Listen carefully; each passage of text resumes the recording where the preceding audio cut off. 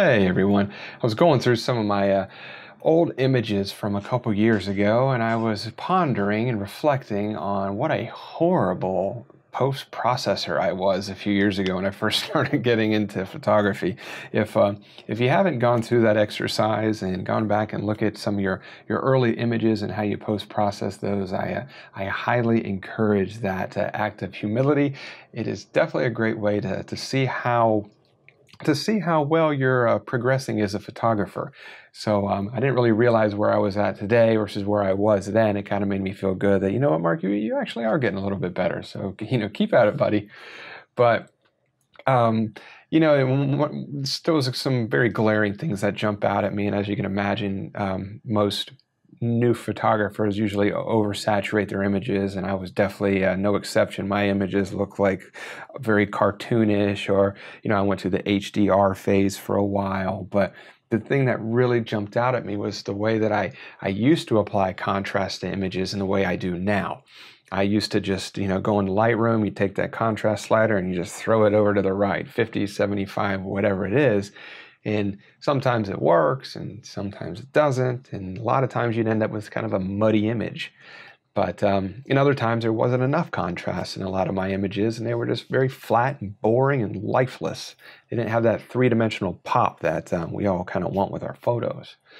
So, adding contrast with luminosity mask is really how I got into luminosity masking. And because at first I was very hesitant to it. I was very intimidated, to be honest with you, with luminosity masks. But I remember I downloaded a free copy of Raya Pro and Jimmy McIntyre's luminosity plugin, and I played with it for a couple days, and I was really amazed. I taught myself. I watched a couple videos on YouTube, and it's very simple to grasp the concept. And like I said, I started doing it with started using luminosity masks just to add contrast. So I figured that's a great segue for other people to possibly get into it.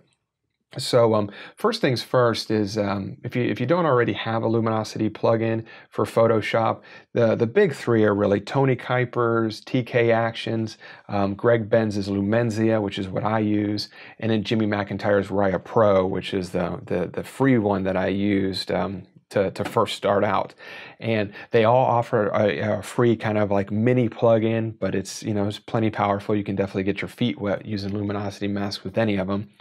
I'll put links to all three in the description below, so you can download the full versions. You can download the smaller versions. It's very simple to do. There's very detailed instructions on all their sites to how to install the plugin. I think it probably takes a minute to download and just a couple minutes to install. So very simple to do. Once you have it down, or once you have it plugged in, you'll notice that all luminosity plugins are really broken down the same. You have your darks, you have your midtones, and then you have your lights, and then you have your varying degrees of each tone. So you have your darkest areas or D6s, or your lightest areas or your L6s. So like if I hit D6 here. And remember, black conceals, white reveals. So anything that's identified in white, the luminosity mask is saying, since we have D6 highlighted here, that these are the darkest areas of the image. If I go to D4, these are the areas they're not the darkest, but they're fairly dark. And then if I go up to D2, you'll notice that you'll start to see some of the skies actually highlighted. And the brightest parts of the image are the areas that are pure black, because we're on the dark side. Now, if we go over to the light side of the luminosity plugin, if we go down to L6, you guessed it, these are going to be the lightest parts, or the brightest parts of the image. And that's right through here. This is where the sun is actually rising.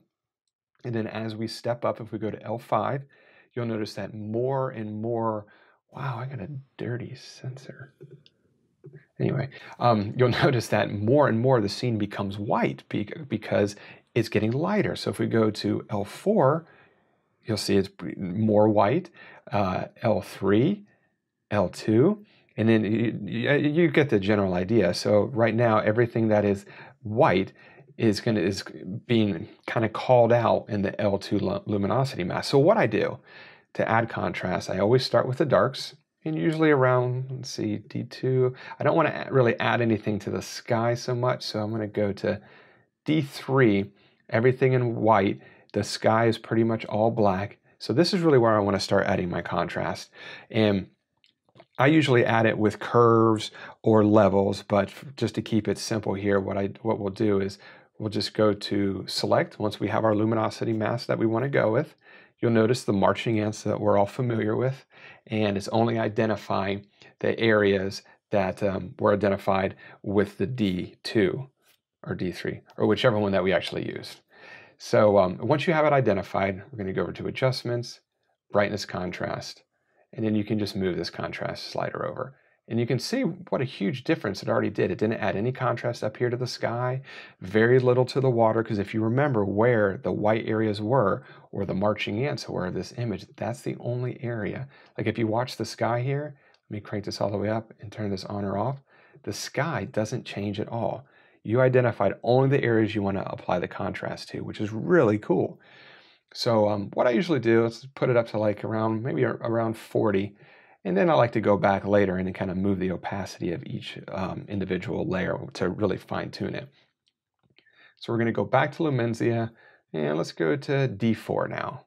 And now we're getting to a little bit darker value. So we're going to select that, hit select, and then we're going to come down here and hit brightness contrast, and same thing, put that to around 40, and then go back to Lumenzia and we'll do D5.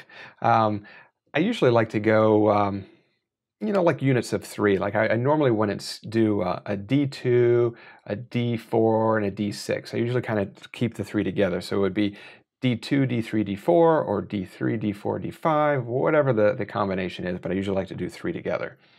So once we have D5 selected, and you'll notice again the marching ants are here, and you'll notice that there's less marching ants now because it's only identifying the darker areas of the image. And then we're going to come down to Adjustments, Brightness, Contrast, and we will put this up to around 40. I always like to group everything together. So put that, Command G, and we will name this Dark Contrast. And then we can turn the entire group on and off, and you can see the difference. And once again, look at the sky or the water. Very little contrast was added to any of those areas, only to the areas we wanted to. Now I'm going to go back to Lumenzia. I'm going to do the exact same treatment except to the light tones now. So let's start off with L5. Not L5. That's really all the sky. I really just want to add just to the rocks here. I mean, it's definitely, it'll add a little bit up there, but I want to add some to the rocks down here. So we'll have this selected, and then we'll go to Adjustments, Brightness, Contrast, and then we'll put that up a little bit. And then we're going to do the same thing with maybe L3. Yeah, L3 or, yeah, I think L2 looks good. We'll select that. And then Adjustments, Brightness, Contrast, and then contrast to around, that's fine. And then we'll go back to Lumenzia. And then let's group these two together. Oops. Wrong keystroke. Command G, and let's name this Light Contrast. And then we can put both of them together in another group, and we'll just name this Contrast. And this is the approach that I always do. Like I said, I usually use curves or levels to apply it, but and as you can see, you can turn the entire contrast adjustment on and off. Let me remove these marching ants. And you can see what a difference it did. You know, it only added it to the areas that we selected. You don't have any areas really that are too dark. Now, see, like right through here, this looks, whoops, a little dark for my liking. So what we could do is we could open up our contrast group. We know that's the dark area. It's going to be the darkest areas right through here. So we can look right over here at the masks, and the area that has the most white is going to be the least dark of my dark masks. And the area that has the most or the least amount of white is going to be the darkest part of the mask. So I could go to that and I could lower the opacity of that one, and that's only going to lower the opacity in the specific areas that mask identifies. And you can go back and you can do the same thing with all of these to really fine tune it exactly how you like it. So as you can see, that was very easy to do. It completely transformed the image. Let's zoom in just a little bit and kind of see close up. We'll go to this rock formation here. When we turn the contrast on and off, I mean, it really added a lot of punch to this image. It was very quick to do, and in my opinion, it really transforms this entire image from a very dull and boring image with no contrast to a lot of very refined local contrast. Now, normally I would go into each one of these buckets and really kind of fine tune the opacity of each one to get exactly how I like it. But if you kind of get into using luminosity masks with this approach, I guarantee you it will lead to many other things.